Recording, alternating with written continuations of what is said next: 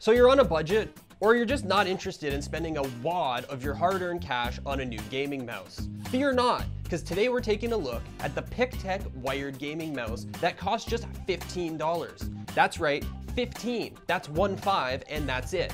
So is it time to go raid your piggy bank, or if you're like me, the center console of your car? Well, before you do that, let's take a closer look and see if it's worth your spare change. Weighing in at about 150 grams, the Pictek Wired Gaming Mouse is symmetrically designed with two buttons on the left side that are set to forwards and back by default.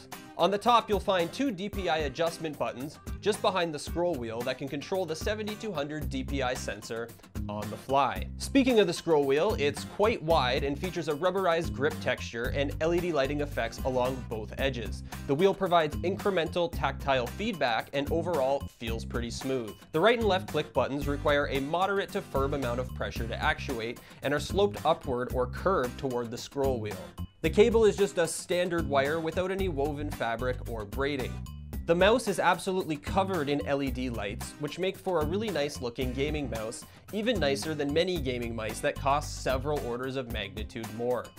The included software is surprisingly easy to use and designed pretty well overall, allowing you to customize any of the 7 buttons to your liking. Under the Advanced Settings tab, you'll be able to customize the DPI profiles, including the color of the LEDs and lighting effects for each setting. The software also allows you to set up some custom macros if you're into that sort of thing, and there's a support tab to let you know if there are any firmware updates available for your mouse. I spent about a week with this mouse playing mostly FPS games like CSGO and Overwatch, and found it to perform surprisingly well.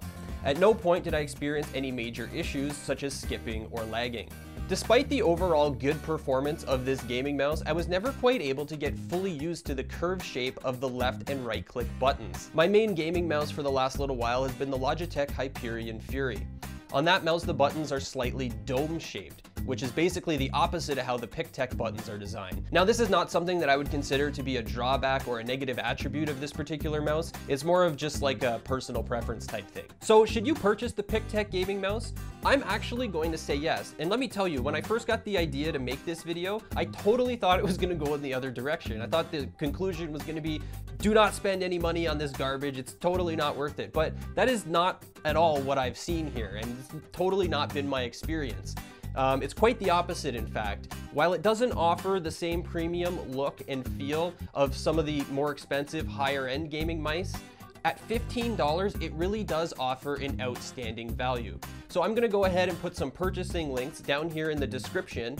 Don't forget to like and subscribe, and I'll see you in the next video.